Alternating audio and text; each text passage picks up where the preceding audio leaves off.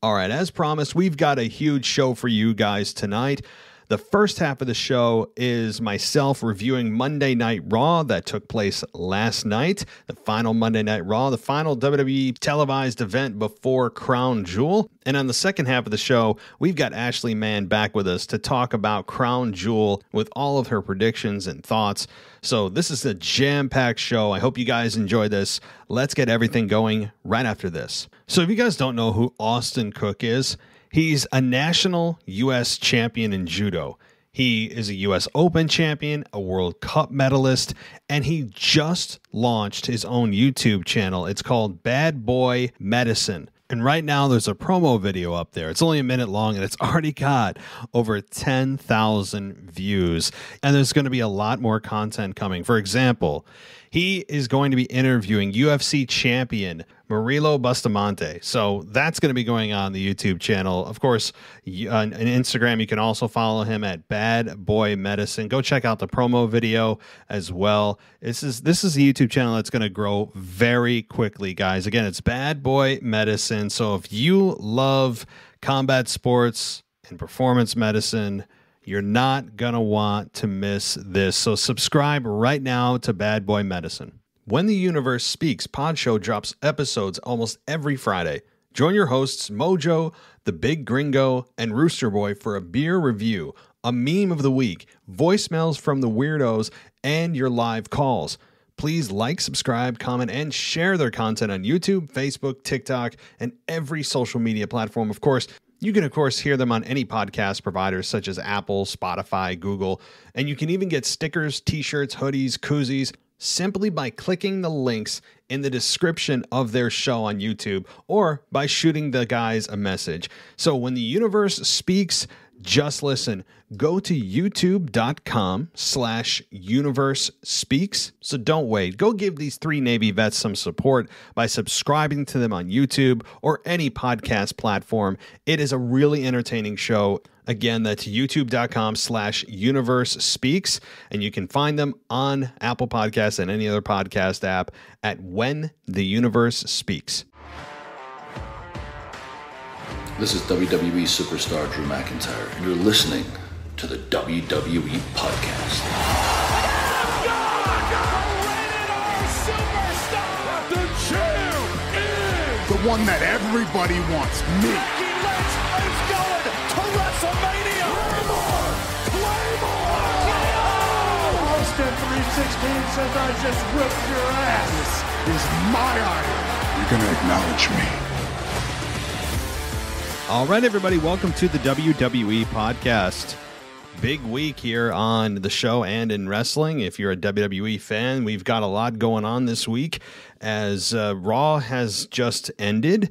And now, of course, we're turning our attention to Crown Jewel in just a couple days, or depending on when you're listening to this, it could be today or maybe even in the past. It's all relative, but we're going to preview tonight Crown Jewel with Ashley Mann, and I'll be doing the Monday Night Raw review solo up front, and we'll try to get through that as quickly as we can to get to Ashley, which I'm really excited about. As always, such a great guest and a long time co-host. You know, she's really been here since the beginning of time when the WWE podcast came into existence. She's been here a few years, so it's really great to have her back.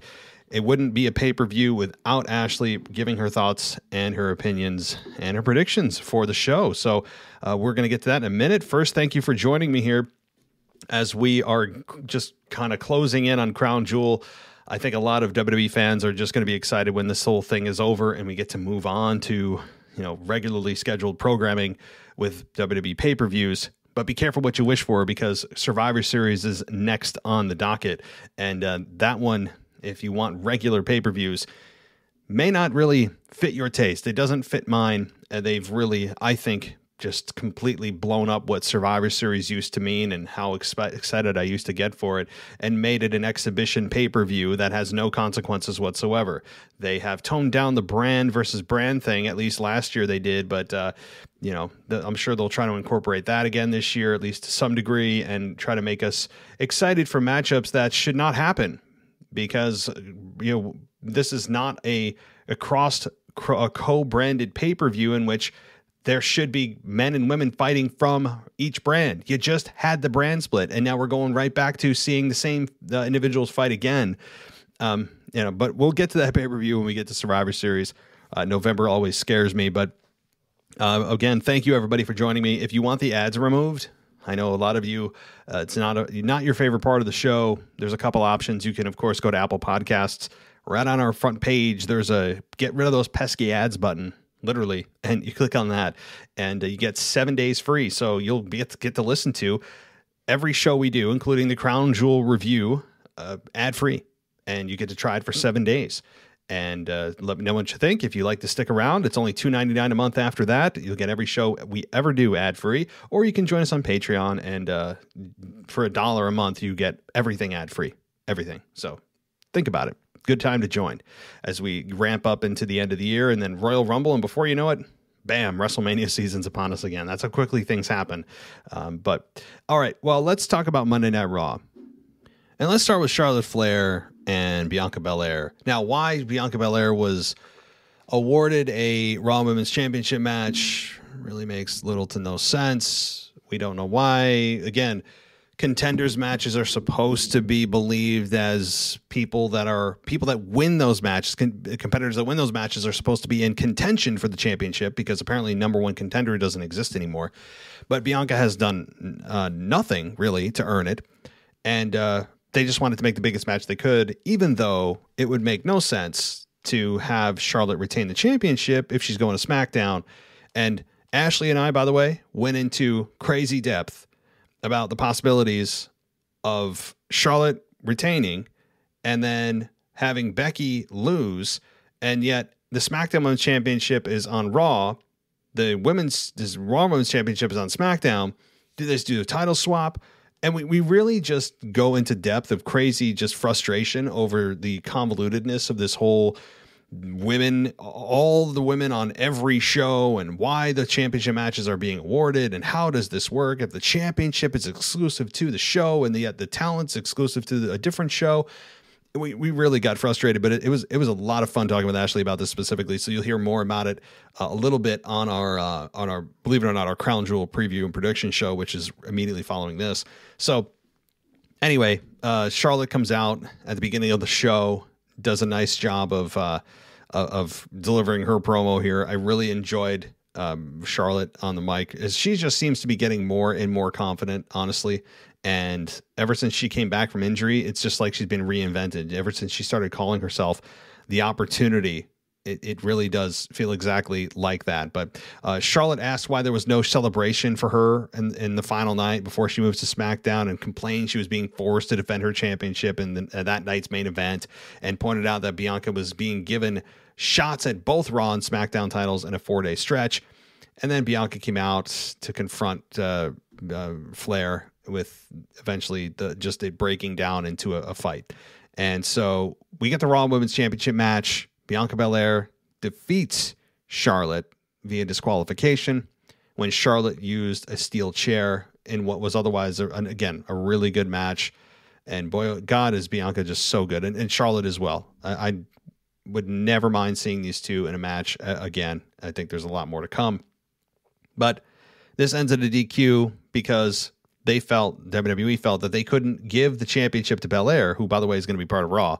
So you'd think that she would have won it here. But Charlotte, they're still trying to protect, and having her be a champion on SmackDown to them is more of a priority, because I think they're going to switch the championships like they did last year with the Raw and SmackDown tag titles. I think they're going to do the same here with the women's championships. So they want Charlotte a champion on SmackDown, which will eventually morph into the SmackDown Women's Championship. So I did expect some kind of wonky finish for sure in this one. King of the Ring semifinals, Xavier Woods defeats Jinder Mahal after a rope walk elbow, and it's going to be in the finals, Finn Balor versus Xavier Woods for the King of the Ring title at Crown Jewel.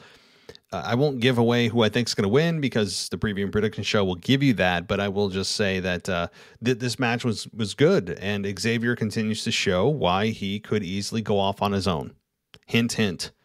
Hint, effing hint. I'm really over, though, the whole just acting like children every single time they're on a microphone, with the interviewer before they go out to the ring. And I don't know. To me, always acting like children when you're getting paid a man's salary is embarrassing, among many, many, many other things that I despise about the New Day. Kofi and Xavier, to me, are just the absolute worst part of the New Day. And I mean that in a character's perspective. I don't mean that on a personal level, nor do I mean that on an in-ring competitive, a competitor's level. They're both very good in the ring. It's all about character here. Just the problem I have with Big E, but let's move on. Austin Theory defeats Jeff Hardy via pinfall after hitting the Theory KO. And R-Truth was interrupted backstage, and because R-Truth was in pursuit of the 24/7 championship. And then Truth accepted a match on behalf of Jeff Hardy, setting up a rematch of last week's clash. After Theory won, he took a selfie with Hardy, only to be hit with a twist of fate before Hardy took a selfie of his own. So Hardy gets a little bit of retribution, even though he loses to Austin Theory. So I think the most interesting part of this is to see if we see Willow or another alter ego of Jeff Hardy on SmackDown. Like that's really what we're looking forward to. Drew McIntyre and Big E defeat Dolph Ziggler and Robert Roode via pinfall after Big E hit Roode with a big ending.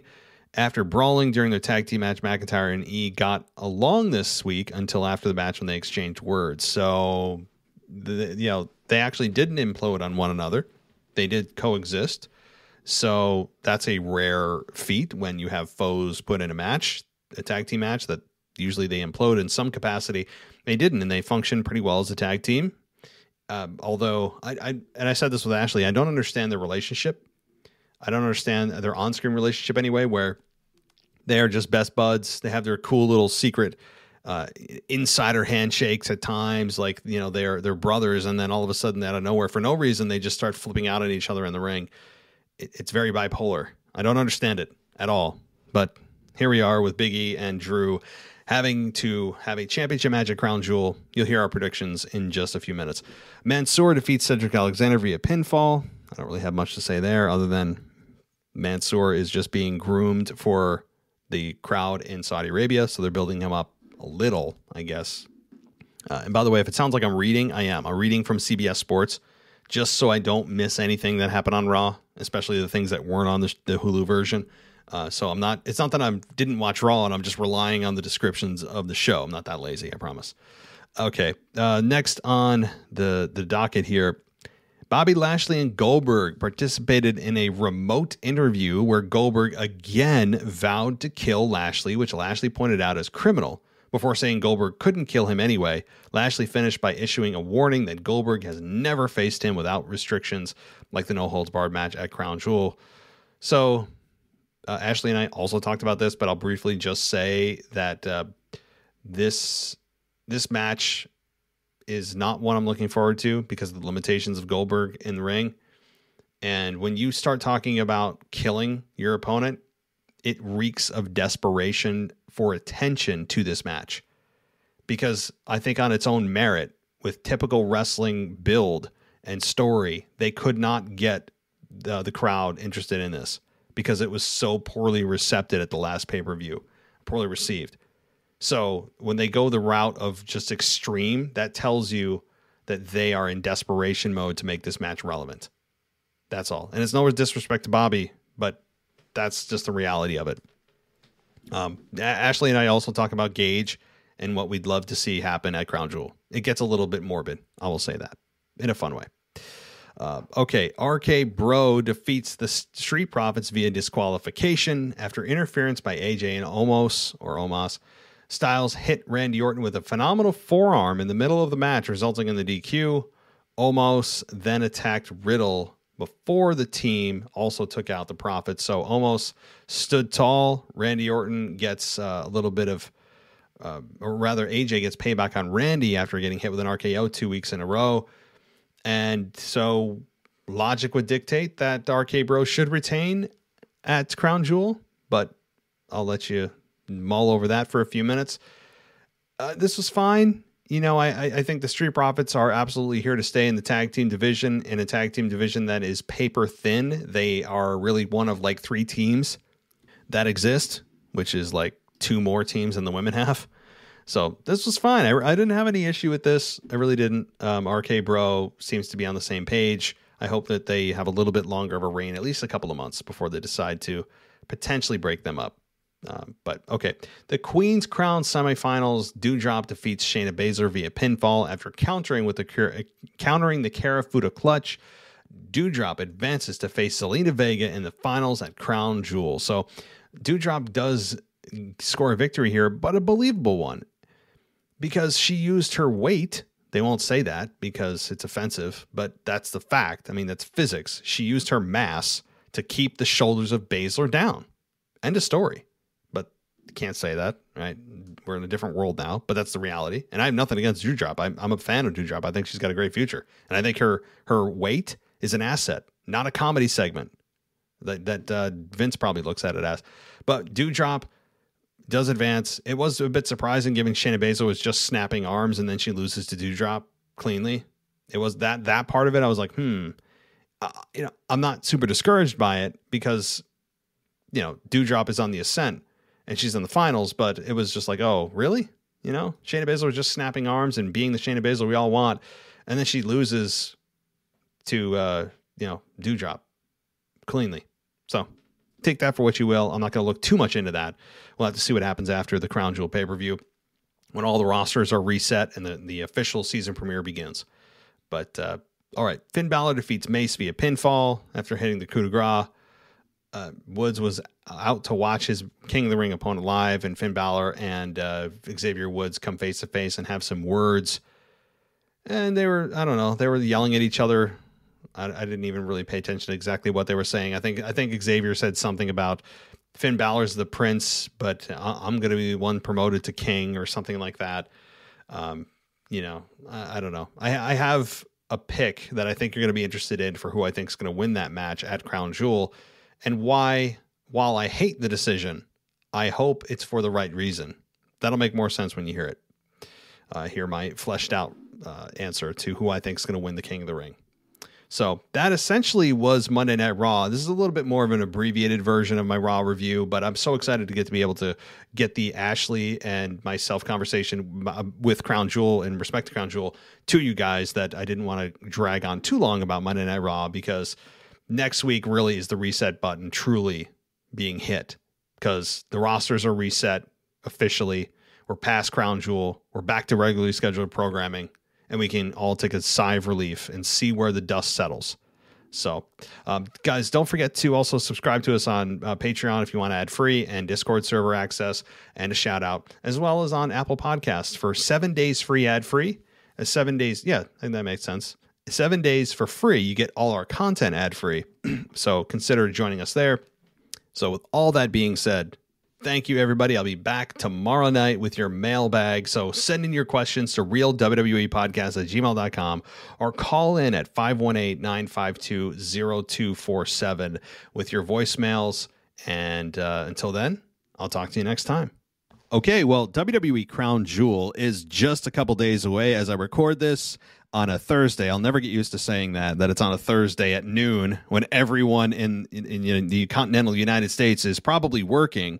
We'll be being able to view, some of you maybe, Crown Jewel coming to us from Riyadh, Saudi Arabia, the Kingdom of Saudi Arabia. It is actually a kingdom, guys. I did get confirmation of that. They didn't just add that in as some kind of fluff. It is truly a kingdom. It's designated as a quote-unquote kingdom. So we've got Saudi Arabia on the docket here for Crown Jewel, and I've got Ashley Mann back with me, as is tradition, to cover the Crown Jewel pay-per-view with all the predictions, all of the preview, and welcome back, Ashley. It's not a pay-per-view without you.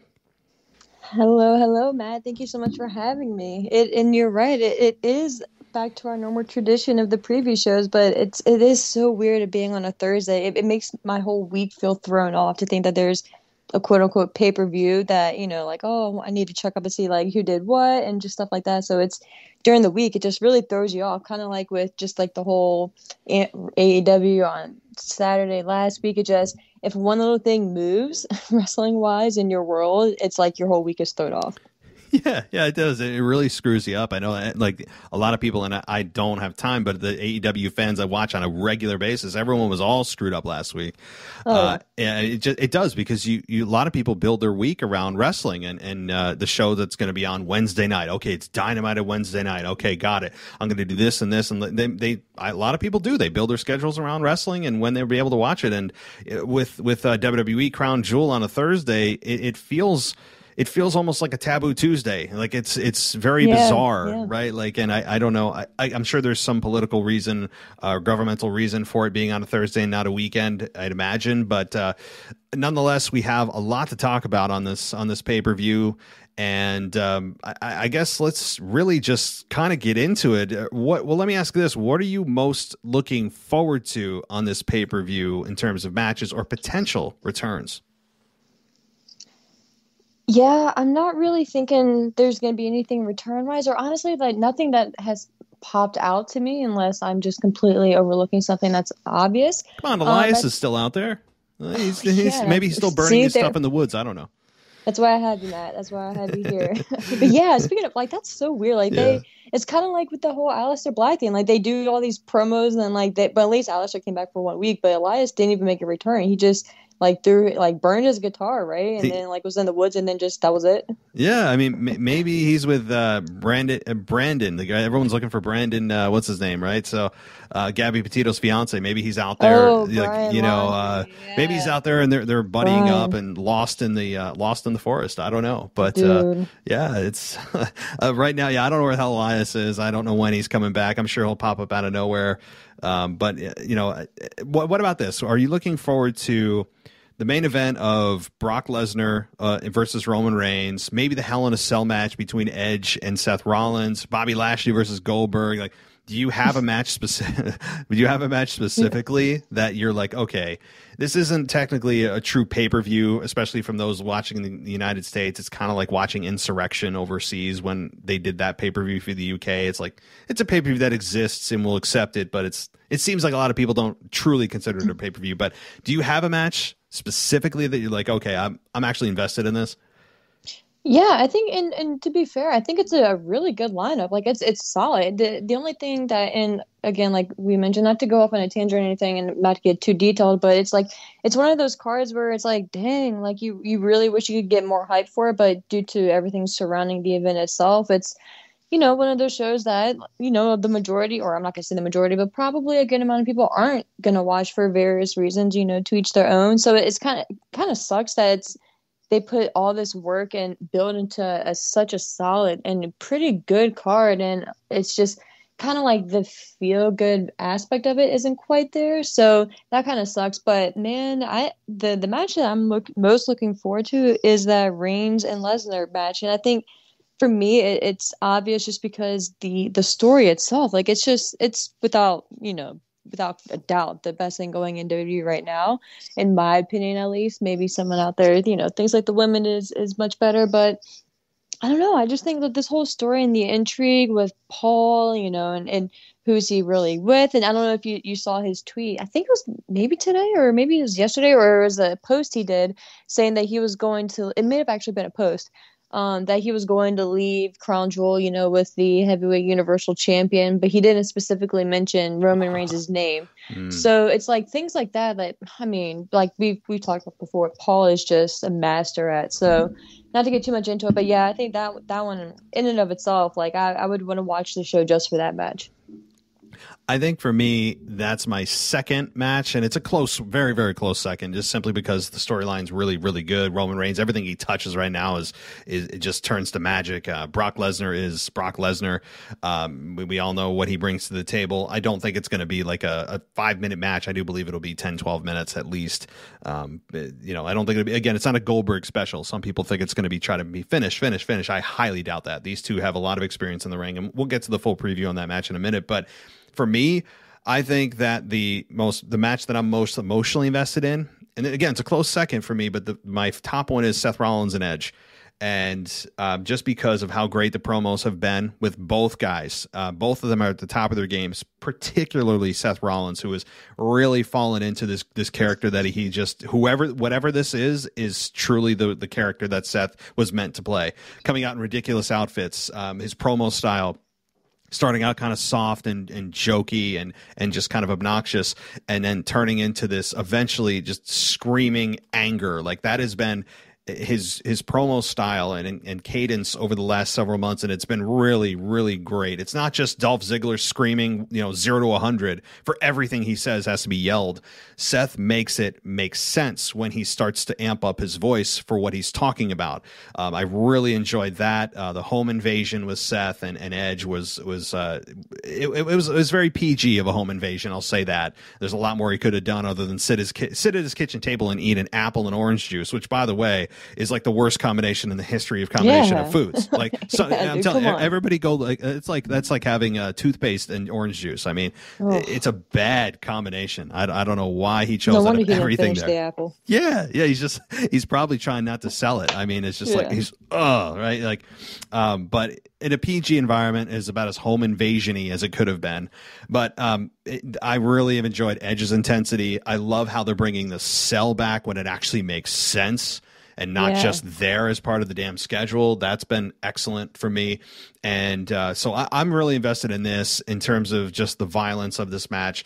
Sadly, in a PG environment, this is where it kind of caps the potential, because unless there's a gift from the wrestling gods of somebody getting busted open the hard way, blood is needed in this match, in this rivalry, particularly it being the third one. It's the blow off inside of a cell. I really am hoping that if blood happens, it's either somehow approved by Vince, or if it happens the hard way, that it's obviously done safely in the most safest way possible, of course. But that to me is the number one match I'm looking forward to. Yeah, no, I agree with you 100%. And to be fair, that is right up there with what I'm most looking forward to as well. And like you said, I've always been a Seth Rollins fan, but this incarnation of Seth is just my favorite as well. I think the way he kind of transitioned from that Messiah version of Seth into this kind of like hybrid of all of his past incarnations, it's just amazing. And the little laugh that he does, sometimes I think he can hold back a little bit on it, but man, like, a lot of times it's needed, and it's just obnoxious, and it's just him. You know what I mean? Like, he is such a good heel that it's just everything that he's doing right now. I know a lot of people aren't really that hot on him, but everything that he's doing the past few months, especially, I've just really been a fan of, and I'm excited, like you said, to see that this direction is. I'm assuming this is the blow off, and like you had mentioned, the cell finally being used for what it was originally designed for, to put it into a feud and for the final chapter. So to see it actually being used for that is so refreshing. And it's just, it goes back to the, like, you wish that they would kind of just do away with the whole Hell in a Cell gimmick pay-per-view itself, because it would make this match mean even much more if we hadn't just seen a Cell this year. But even with that aspect, like, these two guys, like, they deserve credit. So, like, even if we did just have like a full pay-per-view of Cell matches, I'm still that excited to see this one because of the story and the work that they put into it. So it's definitely going to be a hard-hitting match. And man, I hope we get blood. Like, as weird as that is, like, I hope, like you said, we get something, because it's just not a Cell match without it. And to think that all the, like, bloodbaths that we've seen in the past in a Hell in a Cell, and to think that now we can't even get, like, a little stream of blood, it's just, man, it's sad. It is. It's a tragedy. It is what it is. And I don't want blood all the time. I don't want chair shots to the head all the time. But if there was ever a time to do it, this is one of the deserving rivalries. Yeah, like, if you could somehow get a chair that's, a worked chair that's actually safe somehow to hit somebody in the head, like, this is the time to do it. Just ask for forgiveness later, guys. Yeah, exactly. I mean, good. Yeah, right. Like, exactly. And if there was ever a time for the wrestling gods, like at WrestleMania 31 with Brock and Roman Reigns, that apparently wasn't supposed to happen with Brock getting busted open, that blood that Brock had in that match again was just added to the drama of the match. And so I'm really hoping that happens. I think at the very least we might get thumbtacks. I could see thumbtacks coming out in this match. Somehow they're okay with that. I've seen thumbtacks in a PG environment before, and some chair shots and blood. Could just a simple little quick razor blades cut to the head is unacceptable. But who knows? Maybe the wrestling gods will shine down upon us on Thursday midday, and we'll see what happens. But let's actually transition to the card here and start getting into our predictions and see how poorly we do. Although last time I got to say, I think you might have swept the table on the last pay per view. I think I did. I think you only got lost, one wrong though, right? Yeah. Was it one of the women matches? Yeah, it was one of the women's matches. Alexa Bliss, I think. I said she was going to win, and that didn't happen. So other than that, we were pretty damn good at the last pay per view. So let's see if we can keep that going. We're going to start with Mansoor, the hometown boy, Mr. Superhero, he's invincible in Saudi Arabia, versus Mustafa Ali, take your pick. Ali, I'll take this one first. I think it's a slam dunk that Mansoor wins. I mean, I don't see any reason for Ali to win this match. Again, if it was somewhere else, anywhere other than Saudi Arabia, I would say Ali should win this. But Mansoor in his hometown will be treated like the return of Stone Cold Steve Austin. I mean, he is, for whatever reason, other than just being from Saudi Arabia, that's the only reason that they love him.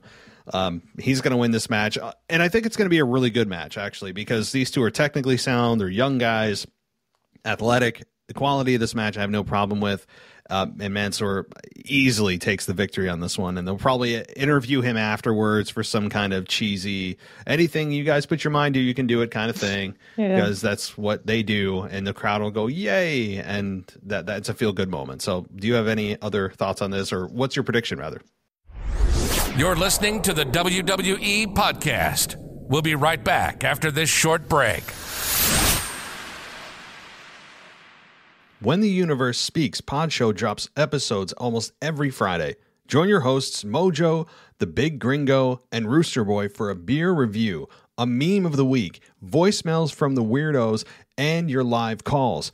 Please like, subscribe, comment, and share their content on YouTube, Facebook, TikTok, and every social media platform. Of course, you can, hear them on any podcast providers such as Apple, Spotify, Google, and you can even get stickers, t-shirts, hoodies, koozies, simply by clicking the links in the description of their show on YouTube or by shooting the guys a message. So when the universe speaks, just listen. Go to youtube.com/universe speaks. So don't wait. Go give these three Navy vets some support by subscribing to them on YouTube or any podcast platform. It is a really entertaining show. Again, that's youtube.com/universe speaks. And you can find them on Apple Podcasts and any other podcast app at When the Universe Speaks. So if you guys don't know who Austin Cook is, he's a national U.S. champion in judo.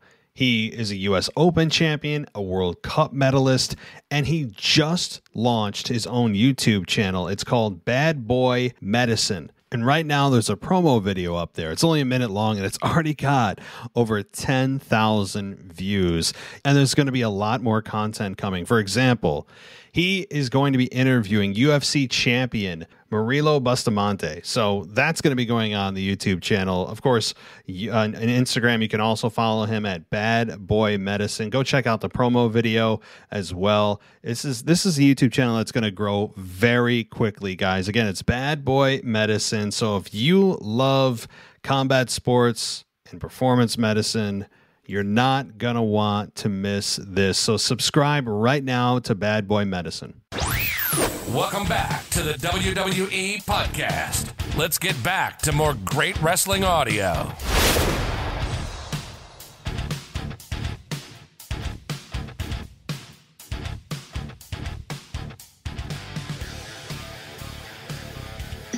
No, I think that's actually how he ended the last one too, by that same type of speech. So yeah, and it's probably exactly how it's going to happen this time too. Who did he face last time? Was it like Cesaro or someone like that? I think it was. Yeah.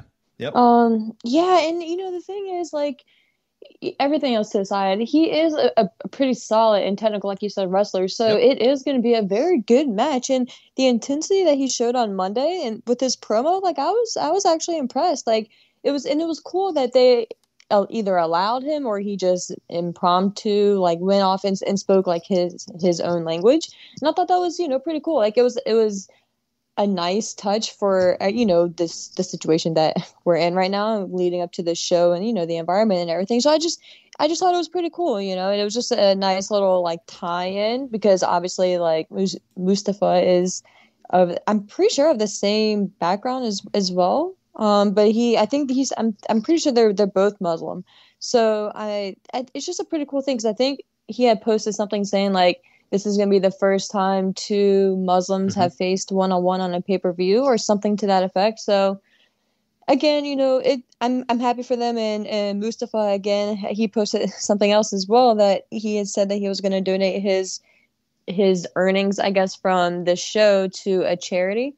So it's just that's very cool of him. So shout out to him for doing that, because I'm sure they get a nice little chunk of change for all of that. So yeah, it's obvious that Mansoor is going to win because of where they're at. But if this were to happen, if they were to have a rematch, I could see Mustafa going over and then them kind of going from there. But it should be good nonetheless. Yeah. Again, I have no problem with him winning. It's just the hometown boy's gonna. He's the only one that wins in his hometown. Yeah. Really, that is, and I don't know if it's because of fear of pissing off the crowd. I don't know why they just will not make him lose. I mean, the heat that WWE would get, or whoever beats. Imagine getting a beat down just of Mansoor. Wait till the last show. Wait till the last Crown Jewel, like the last of their, what was it, like a 10-year contract. Just wait. It's like save him for the main event. Yeah, this big match, and he just gets like demolished in like 20 seconds. They build him up, and then he's like main event against like I don't know, Roman Reigns or something for the Universal Championship. People have him believing he's pegged to dethrone Roman. And then they just have him get squashed like Kofi Kingston in 11 seconds, and then they just shut the lights off and run out of the arena. Good night, folks. Yeah, good night. Thanks for your cash. I mean, like, I would. Oh my God, I would give them so much credit for that. I mean, you talk about press, you talk about people losing there would be a full scale riot. I mean, people would actually, I think, jump the barricade. I mean, it would be, oh man. But he's going to win this.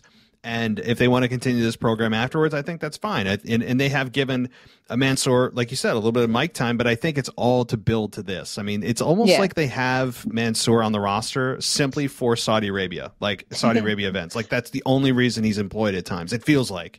So, I'd like to see them do more with him in general, but yeah, he's going to win. If he doesn't, and they actually try to get some heat off this, I'll give WWE credit. Like I want to see him lose to see how the crowd reacts. But all right, let's get into the Queen's Crown finals here. So let's see. I got to look at the brackets. They don't have brackets on my screen. Awesome. So the finals, correct me if I'm wrong off the top of my head here. The final is Doudrop versus Zelina Vega. Yes, Zelina Vega. So take your pick on this one. Yeah, so I honestly, I really don't know how to feel after this past Monday. So part of me is let me take even a step back. I kind of didn't want Shayna to win the tournament just because of how the winner of these tournaments always portrayed as like a joke and, not really taken seriously. But part of me was hopeful that this is the first Queen of the Ring tournament. Maybe they'll take it seriously. Maybe this could be something good, right? And it kind of plays into her character, the Queen of Spades, all that good stuff.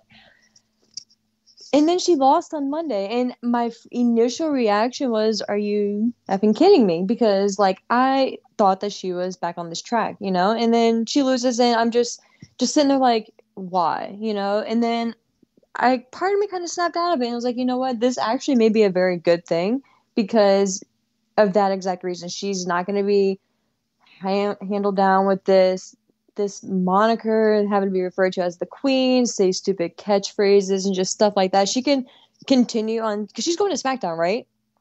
Yes. Next week, yeah. So she can start fresh on SmackDown and just run Rampage on then and just hopefully just start fresh on there. So having said that and kind of taking a step back with the whole tournament thing, it kind of makes sense if someone like a Doudrop wins. And again, like it pains me to say that because of who Piper is, like how great of a wrestler she is and all the good stuff. But, with what she's doing right now and this version of her, I think I would have said Zelina Vega if it was maybe anyone else, but with Doudrop being in there, I'm going with Doudrop. I think she's kind of the perfect fit in a weird way for this. Like, she's bubbly, she jumps around, she's like always happy. Like, I don't know if making a mockery of it is the correct way, but like she can kind of just like I don't know, help me out with that phrasing, but like I don't know, I can just see her as like the perfect fit for us. So I'm going with Dewdrop as badly as I initially wanted it to be Shayna, just because I thought it'd be cool if they actually took this seriously, but obviously with the short 1-2 minute matches, that wasn't even a thought to begin with. So here we are. Mm-hmm. No, I actually have not felt great about the way WWE has presented this tournament as a whole for the women. And I'm cool with them having a Queen's Crown, i.e. Queen of the Ring tournament. I think it's great. But the thing that I don't like is that they did it, but then didn't execute it in a way that would show respect to the women. What I mean by that is, like, they had most of the matches from the semifinals or the qualifiers, not the qualifiers, but from the first round all the way till now, they have made most of the matches like 1-2 minutes long. I mean, Roman Reigns' entrances most weeks have been longer than the matches combined. I mean, it has been really, I think, kind of disrespectful. He's not even off the ramp before their match is over with. Yeah, I mean, seriously, it's been so. To me, that's a really disrespectful piece of what WWE, the way they presented it, and we're supposed to believe that this is some kind of prestigious crown and all that, and like to some degree, it's going to be cool to see a woman, win the inaugural Queen's Crown, but they've really executed it poorly in a way that's like, hey, yeah, we're doing this so we make the women on equal footing with the men, but we're not going to execute it in a way that actually shows that we have weight behind it. Like, we're doing it for optics. We're not doing it to actually show you that we have that the women are on the same level. Like, I don't know. I haven't felt great about the way that they've gone about it, particularly with just the length of matches for almost all of them. But that said, who do I think is going to win? I'm actually going to go with Zelina Vega on this one because Dewdrop, I think that I don't think she's right now anyway, that she's got the support behind her that maybe WWE thinks that she does. The fans are they're receptive to her and they cheer her, but I think that Zelina Vega would be to me a more entertaining queen because I think she would take it more seriously than Dewdrop. Dewdrop she'd be kind of floating around, dancing and having a good time, and that's fine. But I don't think what is she going to do with that crown? Like, I mean, there's only so many weeks she can come around and play pretend with her crown and her scepter. I mean, so I think that Zelina Vega, being that vicious kind of Maleficent type of character, that she could really just go into an evil mode of being like an evil ruler or whatever. I mean, I'm a big Zelina Vega fan. To me, that's also part of it. Like, I want Zelina to get some kind of push, even if it's not the championship right now. So to me, Zelina would be a better fit because I think Zelina, who's been there longer, needs this push more than Dewdrop, who's got more time in front of her than Zelina Vega does. So I want Zelina Vega to win, and I also think she has the edge here. I don't know how she's going to win, given that the size difference is really crazy between these two. I mean, I don't know what kind of match we're going to get. I would suspect it could be a disaster, and honestly, it could be, but I don't think it will be. I think it'll be okay. I think the match will be probably 5 minutes long, 6 minutes at best. I really don't expect a long match with these two, but it'll probably be an okay match. Do you expect quality-wise? Are you concerned? Yes and no. Like, I honestly don't think it's going to be that bad. I don't think it's going to be long. I think both of their respective entrances are going to be longer than the match itself because, they have that long ramp and it'll take forever to get there. So I don't think it's going to be a long match at all. But I don't think it's going to be that bad. Like I said, Dewdrop is very solid in the ring, so she can definitely handle her portion. And she's been in the ring with women the size of Zelina Vega before, so I don't think it's going to be as bad as people may expect it to be. I don't think it's going to be like, match of the year candidate or anything like that. But I think it's going to be, another good match. And I could definitely, like you were saying there, I can definitely see Zelina pulling this out because, like you said, I'm a huge fan of hers also. Like, I thought she should have won Money in the Bank. But, this could be good for her. And I could see her, like, just her look. Like, I could totally see her with, like, the crown and the whole get up. So that could be cool, too. But I think it's gonna be a matter of if they want the respective like kings and queens to be like a heel or a face going forward, like on the shows, because it's these shows always kind of throw you off too, because it kind of gives you like that. I mean, this may be understanding it too much at this point, but like in a house show feel where like it's just like a show where like you don't really expect much to happen on, like, you know, like newsworthy wise, like title changes and stuff like that. But so you kind of just expect like it to be like a feel good and like just like a fan favorite show. So that's why these kind of like are interesting too. And the more we start to have of them, the more it's like, okay, well, do you really need to make the crowd happy? You know what I mean? So it's a weird thing being over there for that respect too. It is. Yeah, no, I see what you mean. And I honestly could see this match going both ways. Quality wise, like I said, I think it'll be okay. I think it'll be a 5 out of 10. It won't be embarrassing. It won't be awesome. It'll be fine. Is really what it'll be. It'll be fine. But yeah, like, I just think like right now Zelina Vega is in a position where they need to do something with her, and she's in need of a character change other than just randomly teaming up with Carmella for no reason and losing match after match. I mean, up until this tournament, she won like one match upon her return to WWE after she was let go. So this to me is a good point for her to jump off into. And nothing against Doudrop, Piper Niven. Like, I have nothing bad to say about her. I like her. I like her promo style. I like her look. I think that her look is an aid, while some people don't. And clearly Vince McMahon probably looks at it as a negative, given the fact that he changed her name to Doudrop and made her just this bubbly kind of laughable character, which is what he did with Otis. If you're seeing some parallels here, it's clearly from the same source, which is Vince. I know Nia Jax is the same body type, that she's taken more seriously, and I hope at some point Doudrop, while she's fun, that we don't just look at her as kind of the comedy relief or the joke of the women's division. And she is a force to be reckoned with. It's like, she is athletic in the ring for her size, and I'm looking forward to what she can do in the future. So I just don't think it's her time. I don't think it's her time. I think Zelina Vega will probably cheat to win, and that's fine. I mean, she's a heel, so. Yeah. So, okay, King of the Ring finals. Here we go. Xavier Woods and Finn Balor. I have thoughts on this, but I'm going to take a breath. What do you think?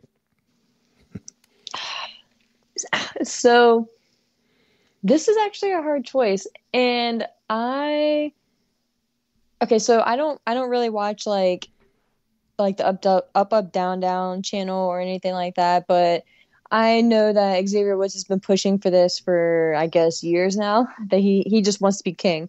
And someone, I forget where I heard it, but someone had made a point that, and I didn't even realize it, but he's never held a singles championship in his WWE career. It's only been like a tag team championship, which is kind of interesting when you think about like his longevity there, and like just he's not even like a universal, a United States championship or anything like that. So that was just kind of interesting. So part of me, and then when you look at Finn, right, like future Hall of Fame, right, at this point, right, like he's stacked. His resume is what it is, like he technically doesn't need anything else, and he's good. Now, granted, does he deserve it, and should he? Yeah, like do I think he could be champion? Yeah, like there's totally so much you could be doing with Finn, but that's one other story. But for this situation in itself, while I think, they would love to play off of, like, is he, like his whole thing is like Prince, Finn Balor and all that crap. But I think I could see them wanting to play off of that and him being promoted to king or whatever. And I think either Corey Graves or someone had made a reference to that this past week on commentary, or maybe it was last week. But I just, man, like, and saying all that, and like I've never been like a huge New Day fan. Like, they're really cool, and like like it is what it is. Like, I respect their hustle. Like like they're a monster. Like, they're just marketing, just everything behind them, and just the hustle and all that good stuff. I kind of want to see Xavier win it. I kind of think it'd be cool for him. Like, for whatever reason, like, and I may have missed it if he explained why this means so much to him. But, like, this dude, like, it means so much to him. He's been with the company for how long now? Like, and, it's one of those things, like, does everyone, is it like a participation trophy equivalent type thing? Like, I don't view it as that. I think it's this guy's been there for a while, and he deserves it, Like, it's not like they really take this thing seriously anymore anyway, which is a travesty in and of itself. So I say give it to Xavier. He's perfect for the role when you think about it. Like, if you're not going to have a heel be the king, have someone obnoxious like Xavier. So he'll come out there with his trombone and his crown and all that crap. So just let him take it and have fun, and he can finally claim that he's the king and be done with that. And then, you know, because what are you really going to do with Finn as the king? You know, like I don't picture a King Balor unless he's going to go like make a heel turn, which I don't really see the point in that right now because he's not like deeply involved with someone right now, storyline wise. So I say just give it to Xavier. Let it be a feel-good moment, especially if you're going to go the Zelina route with the Queen side, and just, you know, call it a night. This is such an interesting match to me because this is the first time I can remember that the King of the Ring, in the at least recent past, that we've had two baby faces in the finals where it's not clear that a heel is going to win because this is a tournament just begging for a heel to win because of how it's been dealt with in the past, that it's, you know, people playing pretend and everyone's their subjects and they're suddenly delusional that they're an actual king or queen. But in this case, we have two baby faces, and I think this one's actually fairly easy to predict, and that's crazy, but I think Xavier wins. And it's not because I don't think Finn is capable of winning, and actually when you look at where he's been in the main event of the last pay-per-view with Roman Reigns, and, you know, that he is just a plug-in main eventer, this guy is a future Hall of Famer. It's not that, but rather a storyline that I think is going to start with Xavier here at King of the Ring. This, I believe, and this is again probably not going to happen, but I want to go out on a limb because it's fun and say that this is the start of a heel turn for Xavier. And what I think is going to happen is Xavier wins. Now, how he wins is going to be interesting to me because if he flat out just pins Finn Balor like with no help and it's just a flat clean win, that'll be really shocking to me because of how the pecking order of these two. I mean, you have Xavier on this end and Finn Balor all the way over here. I mean, like, it's in terms of how they've been presented, the believability of Xavier beating Finn clean is really not exactly high. So it could be by hook or crook. I don't think Xavier's going to cheat to win. Perhaps somebody could come in and screw over Finn Balor, starting a program with him on the side. So that's, I think, possible. But right now, I think Xavier wins. Maybe by distraction from Kofi Kingston or something, and we have Xavier win. And for a little while, I think he'll come out and do exactly what you said, just being a complete jokester. Everybody knows how I feel about New Day, especially Xavier Woods in New Day and Kofi. It's not my favorite at all. It's actually just cringeworthy the way they've acted the last 6 years.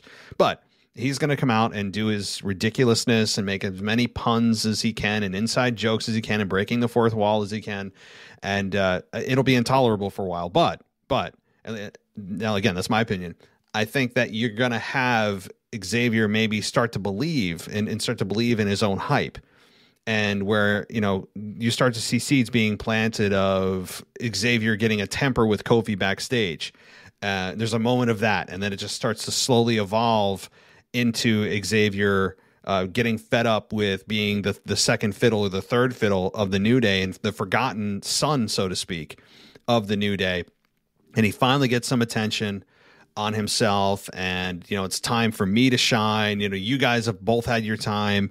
And that's the role I want to see for Xavier. I'm over this just 6-year run or 7-year run, whatever the hell it's been, of just the constant pancakes, although they've backed off on the pancakes, but just the trombone. I can't stand that stuff. So I'm ready for an Xavier heel turn. And if this is the start of the story for that, yeah, sign me up. You're listening to the WWE Podcast. We'll be right back after this short break.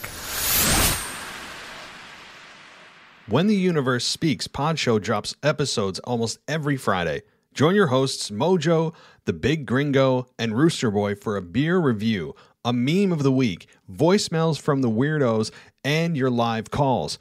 Please like, subscribe, comment, and share their content on YouTube, Facebook, TikTok, and every social media platform. Of course, you can, of course, hear them on any podcast providers such as Apple, Spotify, Google, and you can even get stickers, t-shirts, hoodies, koozies, simply by clicking the links in the description of their show on YouTube or by shooting the guys a message. So when the universe speaks, just listen.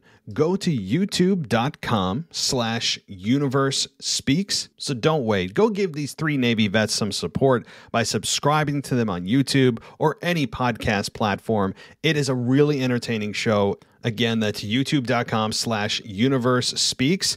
And you can find them on Apple Podcasts and any other podcast app at When the Universe Speaks. So if you guys don't know who Austin Cook is, he's a national U.S. champion in judo. He is a U.S. Open champion, a World Cup medalist, and he just launched his own YouTube channel. It's called Bad Boy Medicine. And right now there's a promo video up there. It's only a minute long and it's already got over 10,000 views. And there's going to be a lot more content coming. For example, he is going to be interviewing UFC champion Murilo Bustamante. So that's going to be going on the YouTube channel. Of course, on Instagram, you can also follow him at Bad Boy Medicine. Go check out the promo video as well. This is a YouTube channel that's going to grow very quickly, guys. Again, it's Bad Boy Medicine. So if you love combat sports and performance medicine, you're not going to want to miss this. So subscribe right now to Bad Boy Medicine. Welcome back to the WWE Podcast. Let's get back to more great wrestling audio.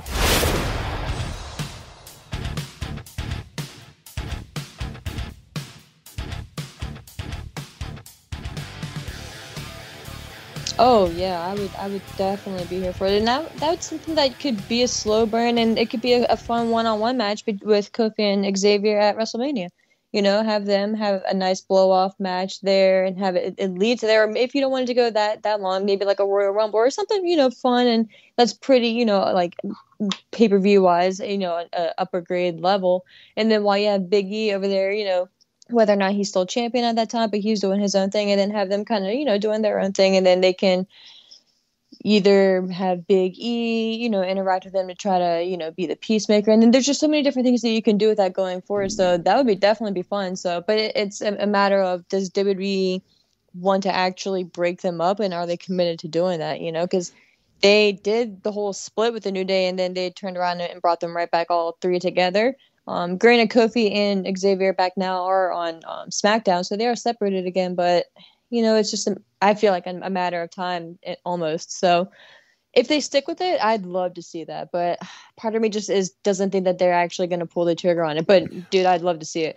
Yeah, that's the I think thing. he could totally do it too. Easily. And at this point, if WWE feels they haven't gotten all the juice out of the squeeze of the New Day for 6 or 7 years, like, I mean, I don't know what the merchandise sales are. Only they do. But unless they are through the roof, I would argue strongly against them staying together anymore. I mean, Xavier has proven he's a singles competitor. He had a great match with Bobby Lashley inside Hell in a Cell on Monday Night Raw a number of months ago. Mm-hmm. He's shown he can be a main event talent inside the ring. And I think it's time that he just starts to get that push and just get him out of the New Day just funk that he's been in. It's just, they've been the same guys for the last 7 years. Like, I think it's time to move on. I mean, we need to tell, you know, Big E that as well. That's another topic. But yeah, this is to me is Xavier's time, and I'll be really disappointed if it's just him. You know, he wins, and then he's just joking about being a king and making, you know, 1,000 different ways to pun the word king and, you know, whatever royalty for the next like 2 months. Like, I'll be really disappointed if that is really the goal, is to make him an even more of a comedy segment of winning the King of the Ring and bragging about it and all that. Just, that will be the worst part of this. Like, if you're going to make this tournament, have some kind of big payoff for it. Make it mean something other than just make it just like a comedy bit. Like, that'll be really disappointing if the payoff the whole thing is just make Xavier more funny. Like, that's a terrible way to end the tournament if that's the only goal. But I hope I'm wrong, and I hope it's the heel turn. So we'll see. Okay, moving up the ladder here into the Raw Tag Team Championship, RK Bro versus AJ Styles, and again, take your pick on pronunciation, Omos, because WWE doesn't know themselves. I've heard Corey Graves pronounce it differently. I've heard AJ Styles pronounce it differently on the same show. Jimmy Smith pronounces it differently. So take your pick. I'm going to say Omos because whatever. I'm as right as anybody else, apparently. Maybe Omos should clear this up. But anyway, right. Here, I'm really looking forward to this match. like really looking forward to this match. This may be a tag team match that I've been looking forward to the most out of any tag team match in the last few years. And not just because all four guys rather, can really go in the ring. And I even includes Omos, who plays his role very well. I don't mean that he's on the same level physically and athletically as the other three, but he plays his role very well. And that team right now is very over. I'm looking forward to this for a number of reasons. Number one is, how do they book him in this match? Does he finally take a finish? I don't mean get pinned. I mean, just take a finish, maybe the RKO. How does he react to it? Does he sell it like the Fiend and just get right back up? How does that work? The chemistry between AJ and Randy is excellent. The chemistry between Riddle and AJ is excellent. Really, the chemistry between AJ and pick your wrestler is excellent. So quality wise, I expect nothing but like B+ to A- or higher quality of a match, given that they have hopefully like 15 minutes or so. I do think, though, this is really tough. I still think RK Bro will retain, because perhaps WWE is ready to let Omos go his own way. If they lose, maybe that'll be the final straw, and they decide to break this team up and let AJ finally go off on his own and do his own thing. I have my doubts. Given that RK Bro really has only one team that is of their caliber to work with, which is why they're continuing to work with them. I mean, the next team down is the Viking Raiders. I mean, it's not great. Yeah. So I think this is going to be a really good match. Omos is the X factor here. Everything they do seems to be built around this guy. Riddle's always fun with Randy. I still think they retain in what's going to be, I think, a very entertaining match. What do you think?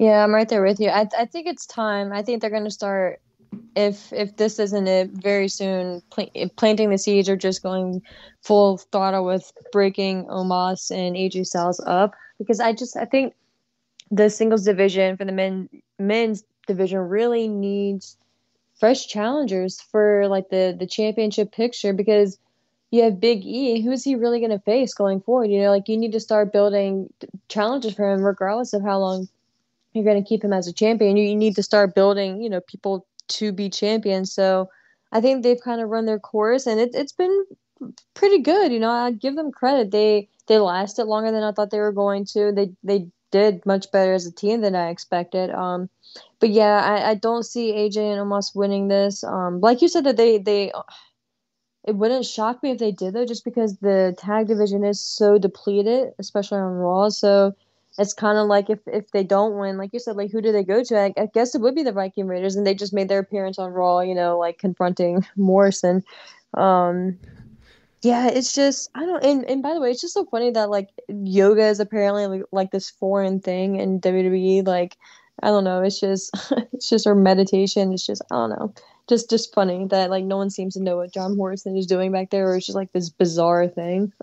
But yeah, so like you said, I think Randy and Riddle are going to retain here. There's still a lot left to get out of this team. And I don't think you want to have them lose at Crown Jewel. I think if and when they do lose, you want it to be here in the States, or like maybe on this side of the world, and just have it where it can get a bigger reception, more emotional and reception to it for that matter, and just have it mean more. So yeah, I think Riddle and Orton retain here. Yeah, I think they do too. I mean, again, the case to be made for them to lose would be, okay, they still need to have Omos sit under the learning tree of AJ Styles. I don't mean that in a storyline way. I mean that in like real life, that they still want AJ to be kind of the mentor for Omos. Yeah, well, he can be a bodyguard. Like he can be AJ's bodyguard. Like they don't have to turn on each other. They can just refocus their attentions on having AJ be champion, and have, kind of like a Shawn Michaels, Kevin Nash, Diesel type thing. Like have just Omos there, still there with AJ, and have the occasional tag match, especially when they're doing like their live shows and stuff like that. Like still have Omos there, but have AJ doing his thing, but have them still together if you need it. It's just, you don't have to. This can be one of the rare times they don't actually turn on each other. Which, I mean, I'm fine with that. I actually don't know if I want to see AJ versus Omos right now, because their chemistry is really good. But I mean, AJ is a heel the thing is, AJ can play any role. I mean, AJ is a babyface and a heel. It's equally good, and that is a rare thing to have as a talent. Usually, you skew one way or the other. AJ is great at both. But the only thing I would say to that, why I think that's a good analogy with like Kevin Nash as the kind of the bodyguard for Shawn Michaels. I just, the way that WWE's been, what they've been showing me over the last several months with Omos, they don't view him as a secondary guy. They view him as a main event guy eventually. And to have him be the bodyguard of AJ, I think WWE would look at that as a demotion. Even if AJ's champion, Omos is still in the shadow of AJ, so to speak, in their mind. I think that they are looking to him to eventually have that big moment with Brock Lesnar or, Commander Aziz. I don't know. I mean, so like they view him as a main eventer, and I don't think that they think Omos is just that guy that's going to be, basically the doorman for Raw Underground, right? Like, I mean, he's come a long way from being the bouncer at the door, and so that's why I don't think it'll happen. But honestly, when you look at the draft, I'm looking at it now just to make sure I didn't miss another team. They do have the Street Profits who have been drafted to Raw, so they do have that. I mean, the Street Profits are probably the biggest tag team on Raw outside of RK Bro. So True, I don't know. And that'd be fun. Yeah. RK Bro and Street Profits. Yeah, no, that would be a fun rivalry. I mean, there's no heel there, but that's fine with me. I mean, the tag team division on every front, on the men's and women's side, is so thin. Especially the women's side doesn't even exist. They don't even have a tag team division right now. Yeah, it doesn't that's ridiculous. at all. Like, I mean, we have Shayna Baszler. We have Nikki and Rhea going unopposed in the tag team division because there isn't one. It's absolutely insane. Just dissolve them. I mean, I don't know. That's a whole nother topic. Oh, yeah. Okay. Yeah. All right, let's move on. So just to be clear, we're both going with RK Bro on this one to retain. Okay. Let's get to, here we go. Seth Rollins versus Edge. Hell in a Cell. Boy, this one's tough, at least in my mind. But what do you think, Ashley? Yeah, man, this one is tough because it's one of those things where it's like, does Seth need to win more than Edge? And you think of, since Edge has returned, like his win and loss record, and like, does that even matter with someone like Edge and who he is and all that, everything, like his legendary status? Does that even really matter? But I think it kind of does get to a point where, you don't want him losing all the time or losing all the big matches. Like, you want to see him win one, especially when it's not for the title, right? So is this it? Since he came up with a match, like, is this his time to win the blow-off feud and then do whatever he's going to do after that? But I think I'm gonna go with Seth on this one. I think Seth needs this a little bit more, especially with his history in Hell in a Cell matches. I think he needs to have a good showing in this. And I think this is going to be an excellent match. Like, I think this is, like we were mentioning earlier, like the brutality is going to be just out there with this.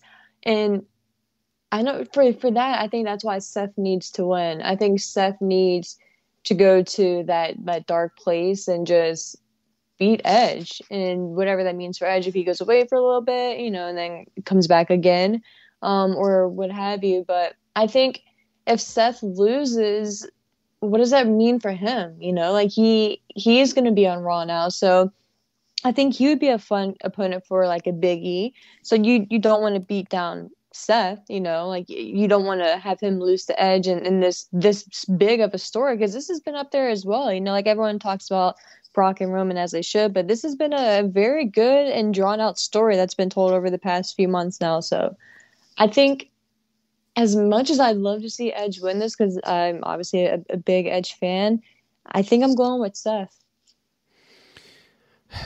Yeah, look, I look at this match and I say not only who needs it more, but looking forward, who can benefit long-term the most from this, and who's going to be here more often? The answer is Seth. The answer is Seth Rollins. And again, you're right. The Edge can only take so many losses before it's like, all right, this is getting a little much. Like, Edge has lost many more matches since he returned than he's won. And I understand that. Even though he's a Hall of Fame talent, he is in the give back portion of his career. He knows that he's not here to make himself, but rather help new talent, on top of vindicating himself and ending the career he wants to end, the way he wants to end it. But Seth right now, I think, could benefit more because if he wins, he can go off on just this just tirade about bragging about beating Edge and how, he's one of the most sadistic men in WWE and he has no mercy for anybody. And like, he could really build off this. Whereas if Edge wins, it'll be cool for Edge to win for a nostalgic feel. And I love Edge. I mean, he's one of my favorites of all time. But if he wins, I think that damages Seth more than it helps Edge. And the reason is that they've done such a great job building up Seth, and Seth has done such a great job building up Seth, that if he loses this blow off, I think it's going to take a lot of the steam out of his words away and out of him being a believable, credible heel out of his sales, so to speak. So I think Edge doesn't need it as much as Seth, and I think Edge will be not as beneficial as Seth would be winning it, and it would hurt Seth a lot more than Edge losing. Who, if Edge loses, yeah, I'd be like, okay, yeah, that sucks to have him come back and lose so much. But Edge is so good on the mic that he can talk you right back into believing him like that. Mm-hmm, So, I mean, exactly. Edge is so good on the microphone. It's just stupid. It's unfair how good he is. And saying that he's going to scar the soul of Seth Rollins. That was a really cool visual that he put in our brains. Yeah. Like, what does that look like? Like, what does a soul being scarred look like? I mean, it's just so masterfully done by Edge. And he had another level of intensity that was yelling and screaming, but there was like anger in his voice. It was just, it was so good. Their promos, both of them, knocked it out of the park on Friday night on SmackDown. And so I think Seth wins simply because he needs it more. He is more of the future than Edge is. Edge has more victories in his future. I just don't think it's going to be this one. If he wins, I'll be fine with it, but I'll also be a little bit concerned for Seth. Definitely. So yeah. But brutality, probably some thumbtacks or two. Maybe they'll find a way out of the cell. Like sometimes they do, sometimes they don't. But yeah, this is going to be one of those matches that you go, the crowd's going to be going, concerned for the health and safety of these two individuals. It's going to be that kind of match. So I agree. All right, let's move on. Bobby Lashley versus Goldberg. No disqualification. I'll take this one first.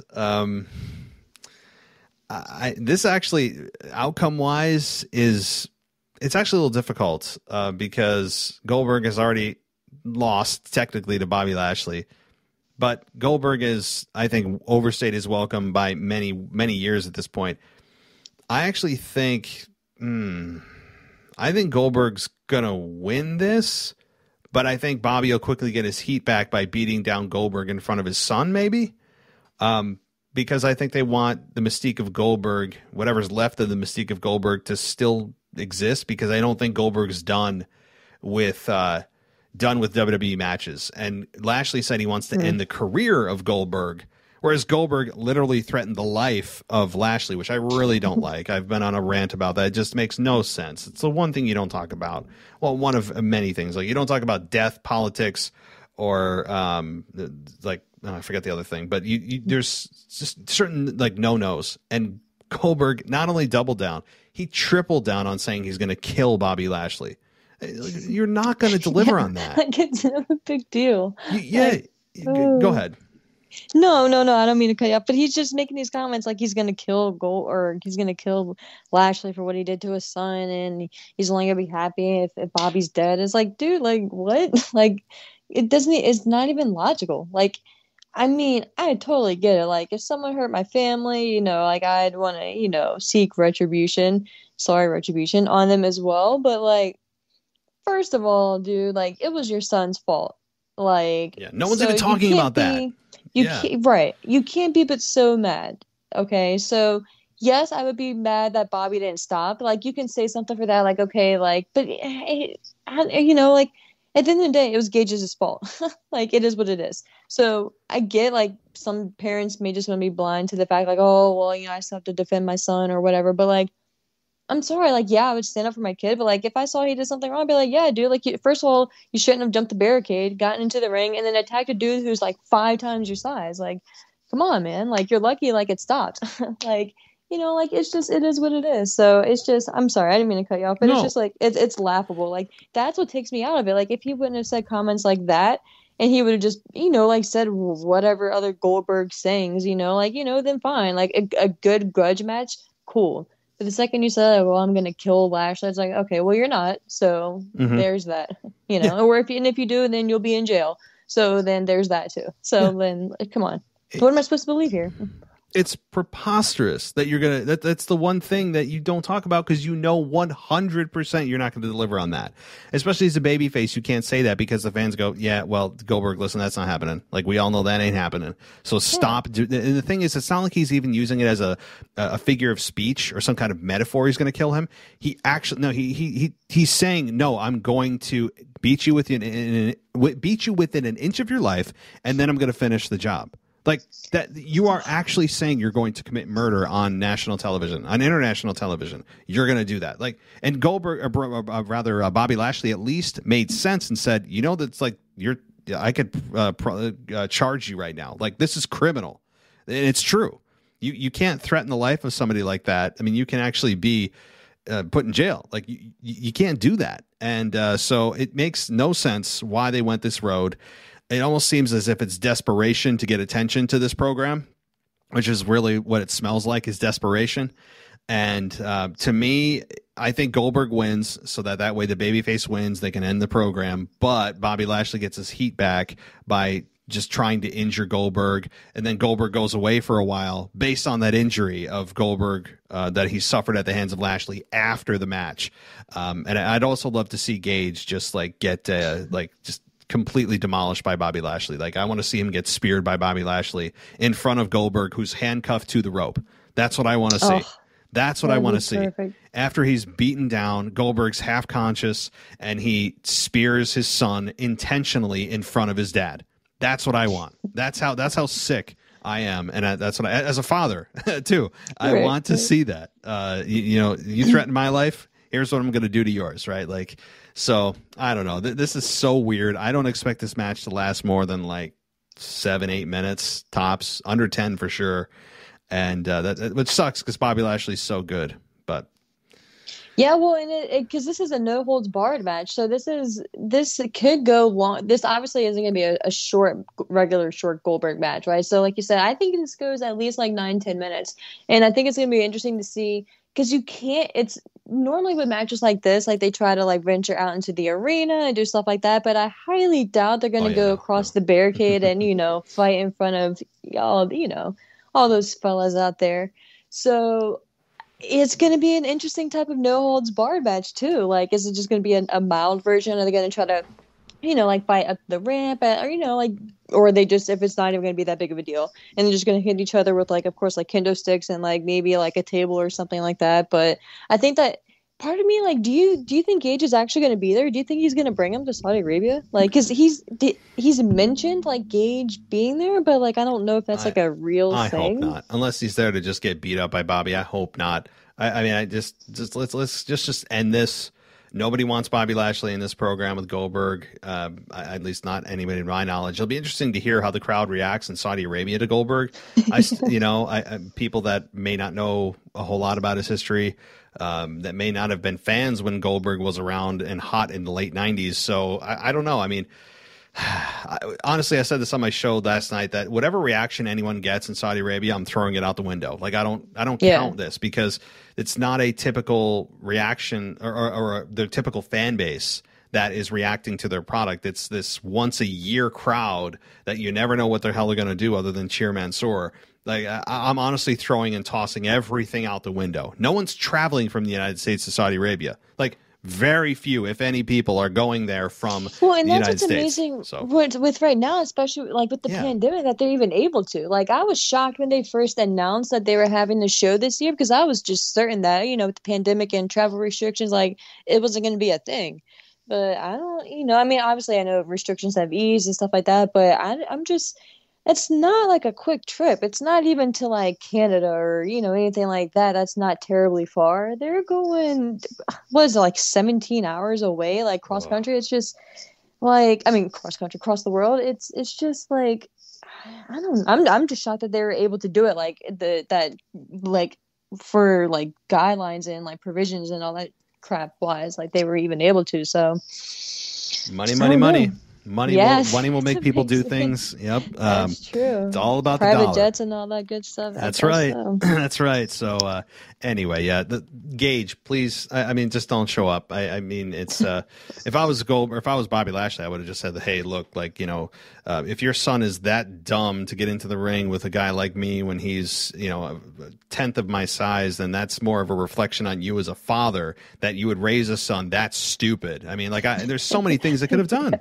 I mean, like, really, and they just went with the narrative. Oh, well, he attacked my son. Well, your son was a dumbass who got in the ring when he had no purpose in there, no business in there, to attack a guy who's 50 times his strength and speed. What do you think he's going to do with that? I mean, and again, but he's so much smaller. Yeah, but how do you know he doesn't have a weapon? Like, you want to start talking about real stuff? How do you know that? Well, and that's the point. Like, that's the point with him being so much smaller. You physically know, like, when Bobby, okay, like, let's say Bobby truly didn't know who he was, right? And Bobby has him, like, he can feel that he's not the average size of a wrestler. So if you were expecting a wrestler to be coming in there to save Goldberg, like, dude's much smaller, so it's obviously not a wrestler. So it's like even more of a reason. Like, obviously we're going way too far into this that they care, but it's just like there's just so many things, because like Goldberg being a wrestler, he would know no one jumps the barricade, and if you do, like, you get what you get, dude. Like, yep. You know, you get exactly what you deserve. I don't know. It's not even that big of a deal. No, but it's just, but they drilled it into our head that you know, we're supposed to hate Lashley for this. I'm like, he didn't just pull him out of a crowd. Like, I could see if he was cheering for his dad at ringside and, you know, do what Brock Lesnar did to Dominic, which actually was hilarious in front of Rey Mysterio. Like, that was so much fun to see Dominic get destroyed by Brock.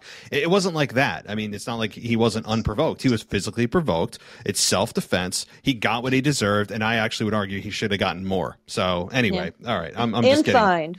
Yes, and fined. Yeah. You're not a performer. You don't belong there. You should be banned. Anyway, let's move on. Yeah. All right, Big E versus Drew McIntyre for the WWE Championship. Ashley, boy, oh boy, if there's one match to pick that has just 1,000% predictability on it, this is, I think, this one. But maybe you have other thoughts. Yeah, no, this is Big E all day. Yeah, it's pretty cut and dry. Like, they just needed a opponent for Big E, and Drew's there. You know, it's everything happening right before the draft, or right before the season premiere, I should say. So, you know, I'm sure again, it's going to be a pretty good and fun match. Obviously, they can't get along, you know, if they're a tag team, but they still respect each other when they're fighting against each other one-on-one. So it's a weird dynamic there, but I think it's going to be a cool match. You know, it is what it is. I'll be interested to see if Drew brings out the sword to Crown Jewel, or if that stays backstage, or it doesn't even make the flight to begin with. So, yeah, I think it'd be solid, maybe 15, 18-minute match. But I think Big E wins this, as he should, and moves on to whomever after. And you know, like, not for nothing, like, it is, I am kind of excited to see, like, the season premieres of Raw and SmackDown, you know, next week coming up after Crown Jewel, to see, like, how the draft actually shakes off, because I think it'd be cool to see who Big E, like, actually, like, goes into, like, a story with being the champion. So, obviously, yeah, I'm picking Big E here, but I would be shocked, honestly, if Drew won. Well, don't forget Survivor Series is next, so that's a throwaway exhibition pay-per-view. The one time a year. Yeah, I know. Like I said, except for Rumble, Mania, King of the Ring tournaments, random times that happens with no explanation, super shows, yeah, except all that, yeah, no problem. It's just once a year. Yep. So yeah, I think, I mean, if you're going to ask me that, I think it's probably Big E and Seth Rollins is probably the next big program for him. That's my guess. But all right, who do I think is going to win this? I mean, it's not even close. This is as predictable as it gets. It's Big E who wins. Now, does he win clean? Does he win with help? I think no. I think he flat out just beats Drew, and they try to really cement Big E as a legitimate champion. And Drew goes to SmackDown and slowly starts his program with Roman Reigns potentially. We'll see if that happens. Well, you know, there's lots of different scenarios there, but Big E wins. There's really not much more to say about this. I don't think Drew's turning heel, even if it's a bad, you know, people have been saying, oh, well, he'll lose and then pretend to shake his hand and Claymore him. I'm like, no, they don't want Drew turning heel, going to SmackDown with the mega heel of Roman Reigns. You got to have a babyface to balance it, and Drew is that babyface. So I think that in a loss, Drew will still be a good sport. They'll shake hands and hug. Although the relationship has been very bizarre over the last few weeks, where they act like great friends. They've got secret handshakes that they do backstage. They're laughing and joking, and then the next thing you know, they're like shoving each other in the ring for no reason, not provoked. And Drew claymores Big E, and then Big E almost attacked Drew this week. They've got such a bizarre on-camera relationship. I can't figure it out, but I think Drew takes the pinfall here with the worst finish of all time with the big ending, and Big E retains. I mean, there's really not much more to say about it. I think it'll be a fine match. That's really it. Yeah, I agree. All right. Last two matches here. We've got, that's what I want to talk about. The women's here. Here we go. The women's match, because guys, they can now perform in front of an audience. They can perform hopefully in their normal ring attire, but if they're wearing, like I don't know, like shower curtains, then, it's not going to be unexpected. So the SmackDown Women's Championship, here we go. Triple threat, Bianca Belair versus Becky Lynch versus Sasha Banks. Ashley, who wins this? This one is actually really hard. And it's honestly kind of confusing to me because I don't know why exactly it's just the SmackDown Women's Championship. This is another reason why I like the whole timing of the draft is so confusing, in how they do it, because it's just it doesn't, I don't know, it's just kind of been a mess to me, and maybe I'm just missing, I think I may have missed a show and I just missed a chunk of information somewhere, but I don't know, I truly don't know, because Bianca and Becky are going to be on Raw and Sasha is going to be on SmackDown, right? After the draft, after Crown Jewel? Yes. So Charlotte goes to SmackDown. Bianca and Becky are on Raw. Yeah, and Sasha stays on SmackDown as well. SmackDown. Yeah, so you would think Sasha would win since she's staying on SmackDown, and Becky and Bianca are going to be on Raw. But then we still have Charlotte with the Raw Women's Championship on SmackDown. So I don't. It's one of those such things a mess. I need to write it down so I can process everything and kind of maybe draw arrows to see who's going to end up. It's one of those things that just shouldn't be this complicated, right? It should be in this. It's another reason with the draft, right? They need to have fundamental rules with the draft because to where maybe champions don't get drafted, or it's just there's something to prevent this cluster. Because I've part of me is logic and common sense would tell you Sasha would win since she's going to remain on SmackDown, and then maybe they'll have an impromptu match with Charlotte and either Charlotte and Becky, or maybe a triple threat with Charlotte, Becky, and Bianca, and have either Becky and Bianca win to beat Charlotte, so that gets the Raw Championship off of Charlotte. But then it makes me think that back to what was it last year when I think it was the New Day and the Street Profits. Yeah, they just swapped titles. Yep. It's no big deal. Yep, that's it. And that's the way it should be. That's why I'm sitting here damn, am I an idiot for putting all this thought into maybe they should do this, Sasha will win here so they can do blah, blah, blah. And they're just going to have Becky retain, so she doesn't take a loss, and then they'll just swap the titles. It's one of those things where it kind of makes me conflicted as a fan because I really want to care. I'm really wanting to put all this energy and thought into this would totally make sense if Sasha wins because I said, Charlotte can lose to Becky or Bianca, blah, blah, blah. And then I just kind of feel foolish because I'm they probably don't even care. They probably haven't even put this much thought into it. So that's why I'm torn.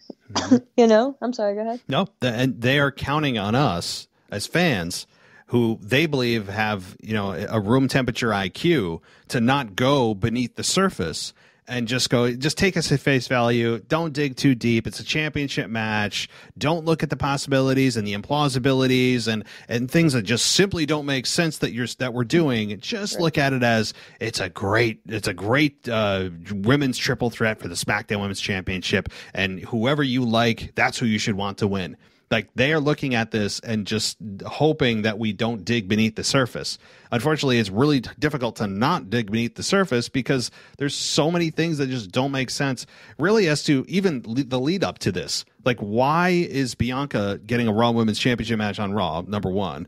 If she wins it, she's saying she's going to be a double champion. Well, how's that going to work if you are on Raw with the SmackDown Women's Championship? It's a championship that's exclusive to the brand. So what are they going to do if you're a double champion? Are you going to be able to float? Can you not float? Do you have to give up a belt? They make this unnecessarily complicated. And I know what they'd say. They would say to me, "You're making this complicated." And it's just, to me, no, I'm not. I'm thinking about this in a logical storyline perspective from A to point B to point C. And I shouldn't have to overthink this. But as a fan, you want this to make sense. But they have competitors in here and scenarios that you're like, wait. How can you have brand exclusive championships with star exclusive talent that maybe carry over the championship to a brand that they're not on? Like, it's insanity. Yeah, and first of all, my response, if they were to say, like, to me, for instance, like, "Oh, you're putting too much thought into this and you're not thinking the right way," like, okay, well, explain to me what was your thought process behind this? Yeah. When you looked at, okay, Crown Jewel, we're gonna have this match and the story leading up to it is gonna be this. Explain to me, please, because I would love to see where I missed a segment or an interview or a match or something that laid all this out, and I can be like, damn, you know what? I am so wrong. I'm sorry. I missed that. My bad. I would love to see that, but it's just not there, dude. It's just not. And that's why it's so frustrating, because like this could be like so cool. This could be like a really monumental match. Like, it could be like, and all this story BS to this side, like, these women are, and this isn't their fault. Like, this isn't them at all. This is the creative that they're forced to portray. So this isn't the talent themselves, right? Because this match is, I'm sure with the talent involved, it's going to be amazing. You know what I mean? Like, these aren't slouches in the ring by any means. No. Like, this is going to be an awesome match. It's going to be so good. Yeah. That's what's so frustrating. It's like, because, like, even the story didn't even have to be this complicated. It could have been something so basic. And then it takes you all the way back to Becky returning to begin with. So it's just, one of those things. Dude. And that's why it's frustrating to me. So I say all this, but I'm going to give them the benefit of the doubt here. And as much as I could be wrong, since they just had Becky lose as well on SmackDown, I'm going to go with Sasha winning here. Whoa. I'm going to go with Sasha Banks winning the title. That gets the correct title on the correct show, because it's easier to have, because I don't, as much as, and if I'm wrong about this, I'm really going to be probably hurt to my core, but I think that for all their faults, and not that this makes this right by any means, but I think that they view the women's respective singles titles, I hate to say it, but more importantly in a higher regard than they do like the tag titles. So I don't see them just swapping them. I can't believe that they would do something like that. So I'm gonna say Becky loses here, and I think it'll be something like they hit their finishers and Becky's going to go for the pinfall, but then Sasha pushes her out of the way at the last second and kind of steals the victory that way. So you still have kind of like a way out, because since it's a triple threat as well, there's no rules, right? No DQ, so anything can really happen. So that gets the SmackDown title back on Raw, and then I could see, like I said, Becky or Bianca like fighting Charlotte, because they're gonna have to get the title off of Charlotte as well at some point. So I think they're gonna have another match either on Raw or I guess it would have to be Raw, because I don't think there's another show until Survivor Series, which is until next month, which I'm not even sure the exact date of that. But yeah, I don't know either. Yeah. But yeah, man. Like I said, this is probably another one we've put more thought and time into than they really have. But, and I could be completely wrong. It could be a quick just Becky retains and they move on in 5 minutes. But I hope they do it. No, and that in of itself, what you just said, that we put more thought into it than they have, that in of itself is the problem. Like, they haven't gone this deep or cared to go this deep or think it's not worth going this deep to make sure this makes sense. And that's why they would project on us that we're thinking too much. You just enjoy the product. You're ruining it for yourself. You're overthinking it. No, us overthinking it, us getting frustrated with the logic being not even a factor here is a reflection on you not doing your job. That's exactly what this is WWE and creative and Vince, who are just not willing to put the effort in to make sure the draft is clean, it makes sense, there are rules that are adhered by, instead just making this mishmash of talent. It's harder this way. Yeah, like, you would think like it's harder to be this convoluted than it would be to just be like, all right, A, B, and C. Like, yep. It's just, I don't know, dude. I don't mean to cut you off, but I just feel like it's just like it gives you it kind of makes you stressed out in a way to think like how jumbled this is when it can really be so simple. Because it makes you feel stupid. Me. Like it makes you like, wait, am I missing something? Like, why are they here? Did they explain why this person's here? But instead, they want to have their cake and eat it too, where they want all the talent on the show, even though it's the season premiere of SmackDown last week or whatever, which makes no sense because they told us the season premiere is after the Crown Jewel pay-per-view, but that's neither here nor there. They just have talent on here for no reason who are challenging for championships for the brand that they're not going to be on. And they're making this. They want to be able to make the biggest match possible without adhering to any kind of logic and thinking that having the biggest match possible is the most important thing instead of making sure that it makes effing sense and that things are clean and easy to understand. Of, okay, if so-and-so wins, this is going to happen. If this person wins, this is going to happen. Instead, we're still left to go, well, I don't know who to really root for here because I don't know how this is all going to pan out. Like, this is super confusing. And you're right. Like, if Charlotte ends up she is ending up on SmackDown. I don't think she's going to lose the Raw Women's Championship anytime soon. Unless they do some kind of, like you said, match after Crown Jewel, but then that would shoot the whole thing down that this is the season premiere. They just told us the drafts go into effect the day after Crown Jewel. So how are they going to have a match between Charlotte and, say, I don't know, Bianca or whoever's on Raw to transfer the belt? And that would be the most predictable outcome of all time too. Like, oh, well, they're clearly having this to transfer the belt. So I honestly think all that Which is why Bianca should have won this past Monday on Raw. Yeah. She should have beat Charlotte to begin with because that would have defeated this whole thing. Like it would have. That actually would have solved things because then Bianca would have been. She's drafted to Raw. She's the Raw Women's Champion, and then you could have had Sasha Banks, like you said, win, and there you go. Problem solved. I was blown away. I honestly, with not to. I know this has nothing to do with Raw, but I was just honestly so. They got me, like the amount of time and the hype and the fact that it was the main event. Like I was like, oh wow, like, this is. And once I realized that it was actually getting into be like a pretty good match, I was like, oh wow, Bianca's probably going to win here. Like once I really started thinking about it, you're like, it would make sense. Like she's going to be here, blah blah blah. Like it's just.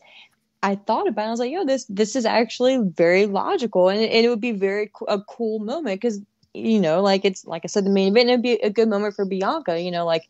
What a year she's had, this is just another accolade to add to that. And it ends with the DQ, man. And it's just like, you just feel stupid. And I literally felt stupid because I made it a point to stay awake to watch the end of it. And I was like, you know what, I'm going to see this through because I was really looking forward to it. And you know what? They just like kind of slapped me in the face with that ending. And I get it, right? Like they're trying to protect everyone, but it's like, like if wins and losses don't matter in one hand, then why do they in the other? So it's just frustrating. Well, yeah, that certainly is another topic too, is wins and losses. But look, I think here's what's going to happen. After all that, I still haven't given my prediction. I do believe that Becky Lynch will retain, and I think it's going to be a straight title swap. Like, I mean, I that's what I believe. I know what you're thinking. I know why you don't think it's going to happen. But to me, that's because I think they want Charlotte as a champion on SmackDown, and they can't have a Raw Women's Champion who is a SmackDown star. So, I mean, that's why I think it's going to be a straight title swap between Becky and Charlotte, and then they're going to go off in their own programs. They're just going to like hand the titles over? I don't think it would be like, like they did it with the Street Profits and New Day. I think they'll have some kind of ceremony or something. And I mean, I don't know. Like they'll find a way to do it, or maybe they'll just show up that like it'll be just on Twitter. Like they're just going to say, due to circumstances of the Raw Women's Championship being on SmackDown and vice versa, Becky and Charlotte last night had a, whatever. Like I could see them just doing it back, like not even on disgusted. the show. It's just transferred. They show up on each show with the belt, and that's how it happens. Like I would be disgusted, dude. I'm telling you. I'm telling you. Oh my gosh. So, oh Lord. All right. Well, this is gonna be very interesting now. I'm now very interested to see how this all pans itself out. Oh my goodness. All right. Let's see here. The main event: Roman Reigns, Brock Lesnar. Ashley, go ahead.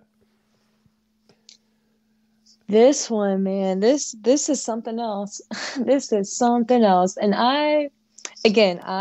every time I talk to you, Matt, and every chance that I get, I will praise Ponytail Brock. I love the look. It cracks me up every time, and especially that he's a baby face now and he can smile. Like he's just like, he could be a little bit more animated and just like get into who he is as the Brock Lesnar character, which is like weird to say because like you don't really think of Lesnar having a character, but like who he is. So it's just, man, like it just I love it. I absolutely love it. So that's why selfishly, like I would love to see this whole thing play out with Heyman staying on Roman Reigns' side and like have been telling the truth in regards to being, with Roman and not having anything to do with Lesnar, and Lesnar just having been playing mind games this entire time. Just because I want to keep seeing babyface Brock, I want him to have the ponytail going on. Like I don't want him to change. Like I love this guy. Like I've always been a fan of his, but this is just like, I don't know what it is. I just, between that and the flannels and his little belt buckle, it's just, it cracks me up. And it's amazing because he looks like that and he can still just kill you in 30 seconds. You know what I mean? So it's amazing. So this whole story is, in my opinion, the thing that's been carrying WWE. It's just Roman Reigns himself is just, it's amazing to see the development and just how just untouchable he's been this past year plus now at this point. That's why I don't think that they take the title off of him. I think that Roman retains here. It's again, especially with it being at this event, I don't think they would do something that monumental, which is, in my opinion, what it would be at this point for Reigns to lose the title. I don't think they would do that here. I think they would do that at a bigger event. So I'm going with Reigns retaining here, and I don't think we get a final resolution on where Heyman resides either. I think something happens where he's going to interfere and maybe it backfires on both Roman and Lesnar, so it's kind of still unclear on who he was trying to help. I think maybe something like that, and like the Usos then come out, and I see it kind of being like a convoluted mess like that, but I see it being like a clean victory too. Is maybe it's not so much on that. Maybe I'm kind of, as much as I'm saying that now, rather I'm kind of 50-50 on that. Like I don't know if you want to cleanly pin Brock here, and I don't think, as I'm talking it out, I don't think it'd be that big of a deal, as much as I just crapped on the DQ finish from Raw. I don't think it'd be as crazy to have a DQ finish here. I don't know, that the way this match ends, I may be a little unsure of, but I see Reigns retaining as the champion. This is going to continue. I don't see this being a one and done type thing. And I don't also think, like I said, we get a resolution on where Heyman resides. I think it just either, I don't know. And that's what's cool about this. Like, it's not really a clear vision of how it's going to play out. And that's obviously kudos to Heyman as well, because he's just, everything he does, like the simplest things, like the simplest like posts and tweets that he sends out, to just like the little comments he makes, the facial expressions, it's just everything. So long story short, Roman retains here, but the way it plays out is very difficult to determine. Yeah, that is the whole story here. I don't think there's too many people who think Brock could win, which is crazy to think that Brock Lesnar doesn't have a chance in this match because it's Brock freaking Lesnar. I think this is the biggest threat Roman has had to his championship so far.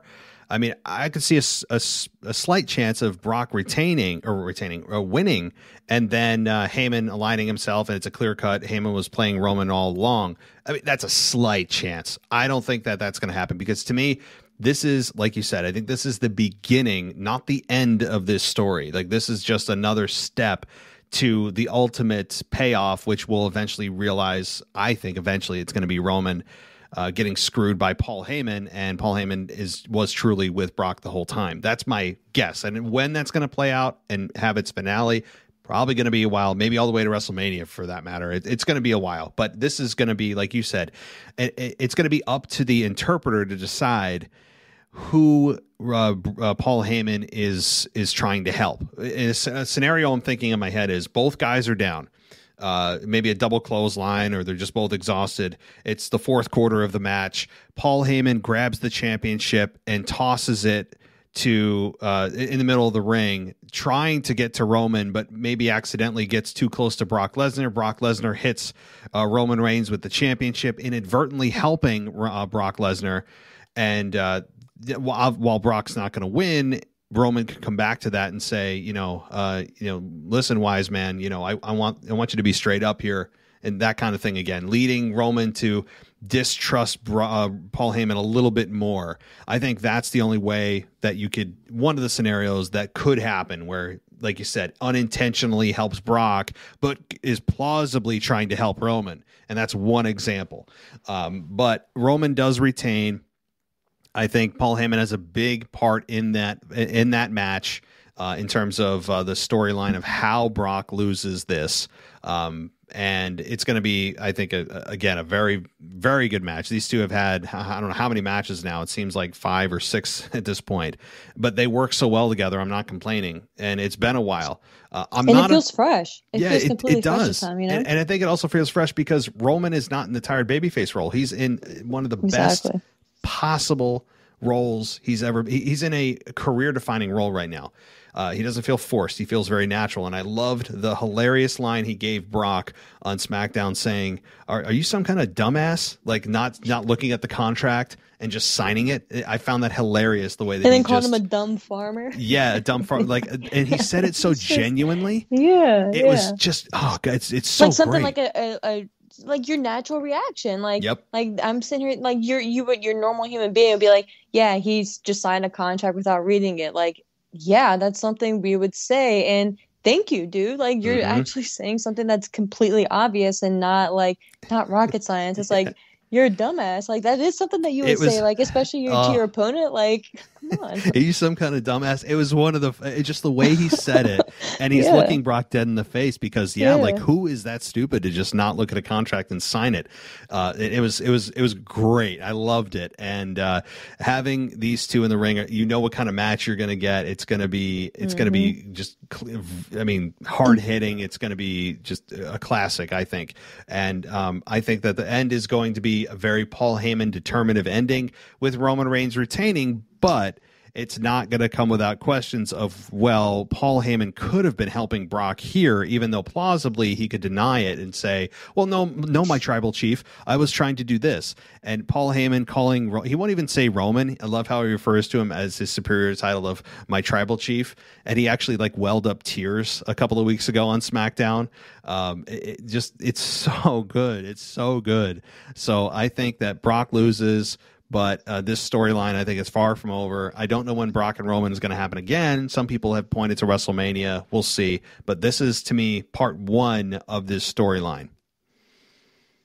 Yeah, and it's interesting that you bring that up because I think, and it's crazy to think that, it's pretty much time to start thinking about WrestleMania, right? Because Survivor Series is kind of like the the preseason, I guess you would say, or just the kind of the warm up season, and then because you got Rumble right after that, and then it's go time pretty much.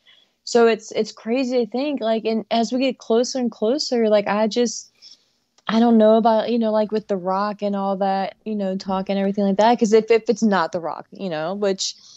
Do you think it has to be Survivor Series? The Rock would debut, and if not there, then it's not going to happen.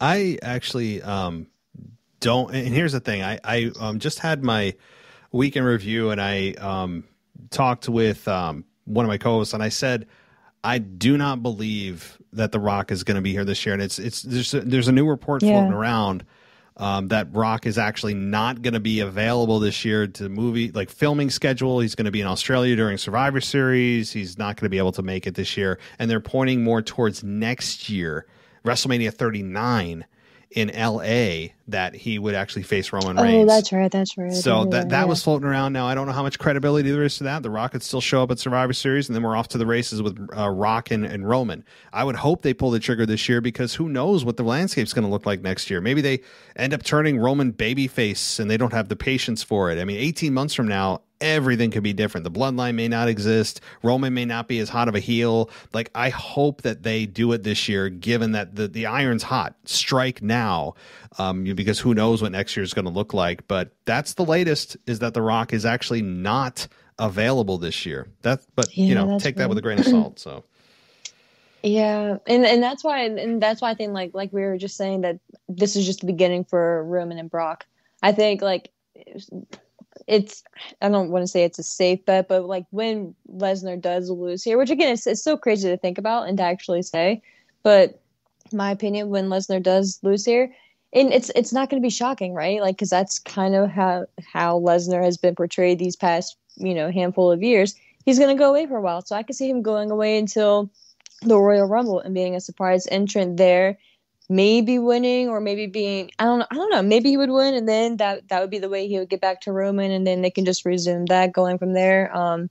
I just think that would be an easy way, if they're uncertain with anything else. That would be another easy go-to match, because while this is happening on Thursday, a lot of people aren't going to see it or hold it really to that high of a regard, regardless of what happens, unless Brock wins and it's this big deal, then they may be upset.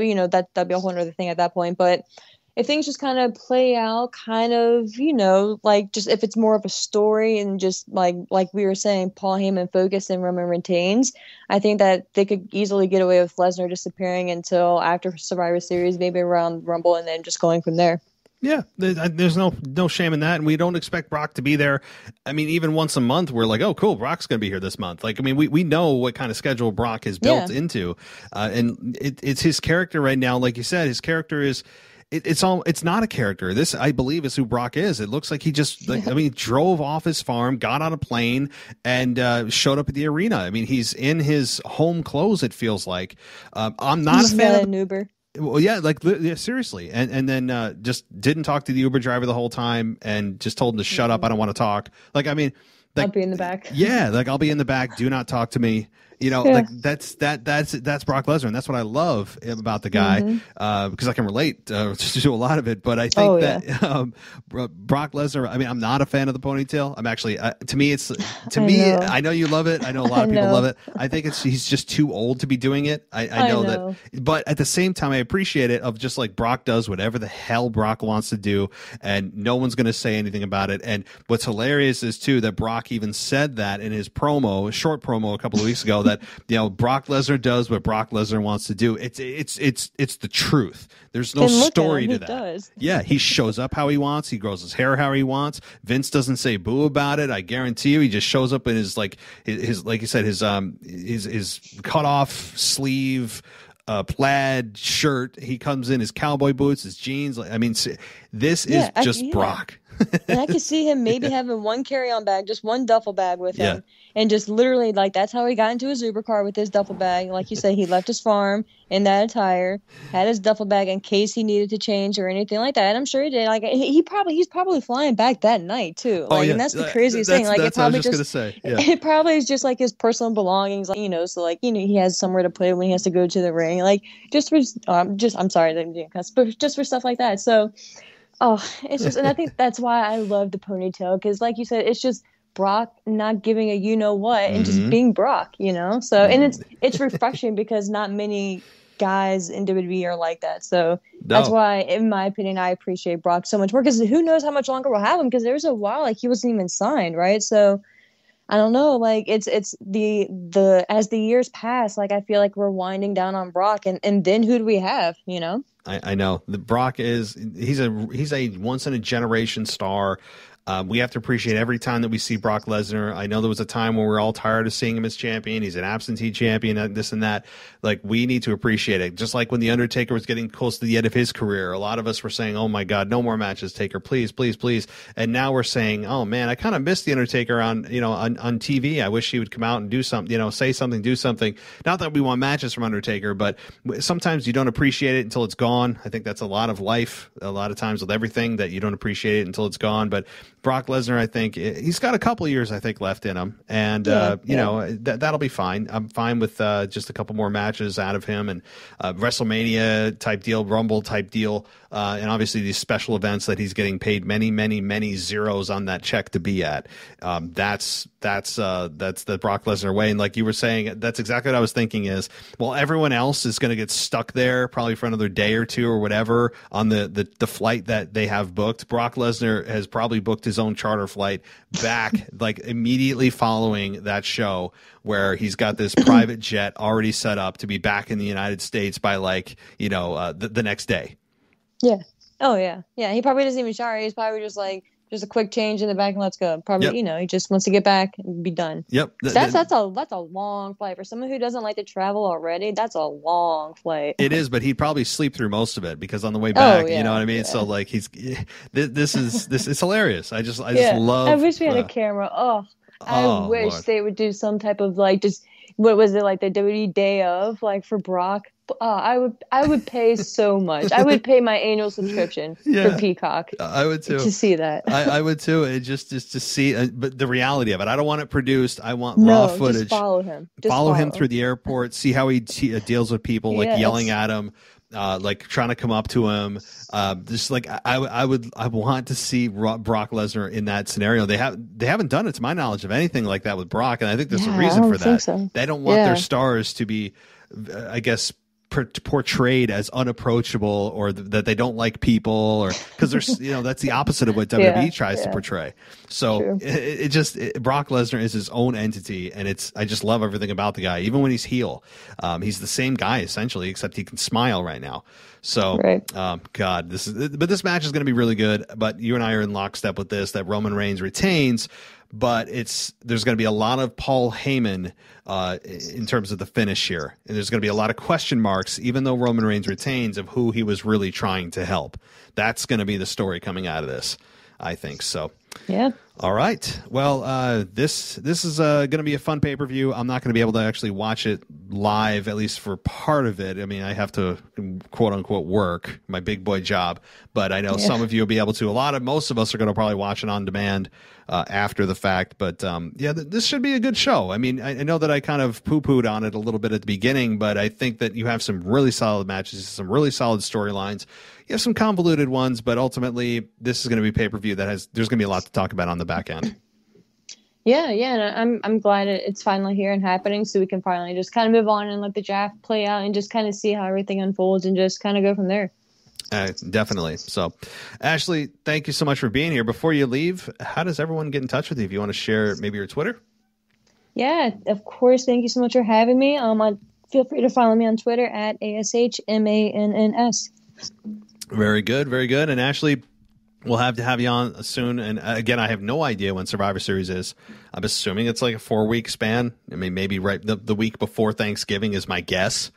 But probably. Yeah. So we'll definitely have you on then, if not sooner. And I know you occasionally pop on with Mimi on the AEW Dynamite review that people love. So if anybody wants to hear more of Ashley, you can at least count on pay-per-views, but maybe even sooner than that. So. Indeed. All right. Thanks so much, Ashley. Have a good night. Thanks, you too, Matt. Bye.